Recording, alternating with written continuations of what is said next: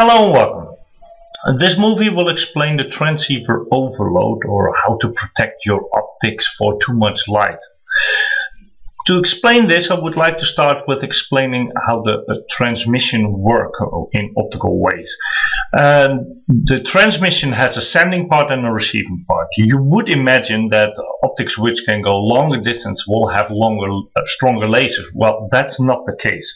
In the example here, between an ER which can do 40 km and a ZR which can do 80 km, the receiver is stronger, which means the receiver in this case can handle light or receive light up to minus 24 dB, and the 40 kilometers can do it from up until minus 15 dB. This has to do with the fact that you cannot put really strong lasers into the sending part because of legislation.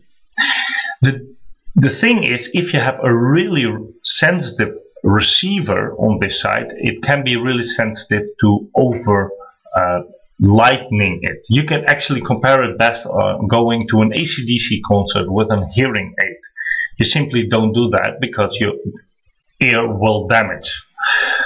Just to give you a little overview, for example, with an SLP Plus ZR, the 80 km version, you can put light in it from minus 9 dB to minus 24 dB.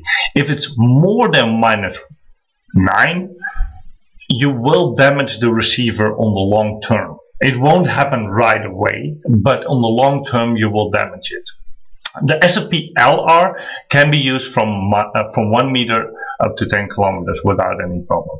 I made a little list here of the 1 gig CWDMs and the DWDMs or CWDMs for the 10 gig.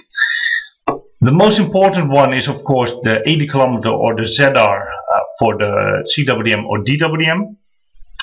This has minus 9 dBm, what is the max it can receive.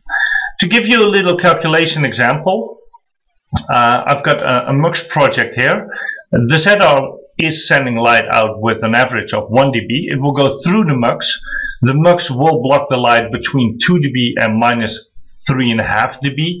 So taking it the most positive way, 1 dB will come out here. I've got 8 kilometers of fiber, which blocks 0.25 dB per kilometer, which is 2 dB as well. So the light will come out here with minus 3 dB. Then through the MUX of another 2 dB, so you can calculate you will receive light here with about minus 5 dB. As you know, in this list from the previous side, that minus 9 was the max it can handle. You have to put attenuators here of around 5 dB or 7 dB. You can put these on the COM port of the MUX or on the optics itself to protect the light. Thank you very much.